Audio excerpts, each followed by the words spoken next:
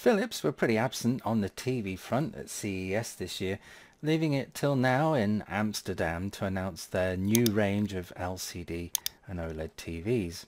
Now, I covered their LCD premium range in another video, which you should see up there. But here, though, we're taking a closer look at their OLED offerings, specifically the OLED855 and the OLED805 TVs for 2020, featuring their brilliant Ambilight technology running Android 9 OS and what they're calling their AI-tastic processor, which possibly sounds the lamest sounding name for a processor that I've ever heard of. The only difference really between the two models is in fact that the stands are somewhat different between the two. Other than that, they are actually functionally and technologically the same.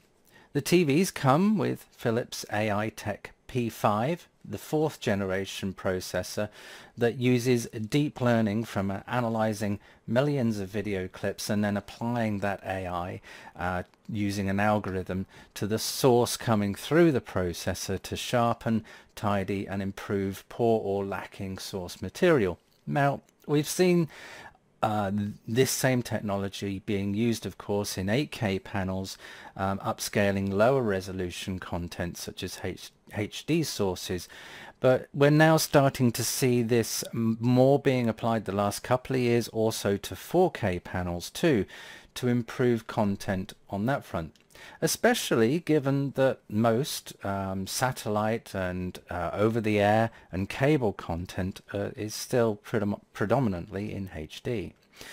Both sets have HDR10 Plus and Dolby Vision running, as I've said previously, Android 9 operating system, and have a 50-watt Atmos speaker system too.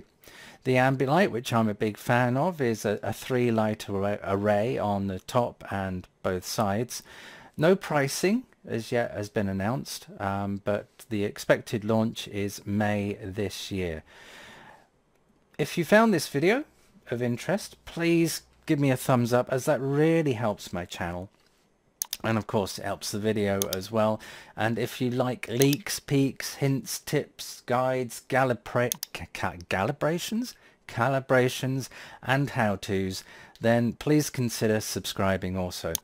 If you do, don't forget to click the bell to be alerted of videos which I do daily during the week. Catch you next time.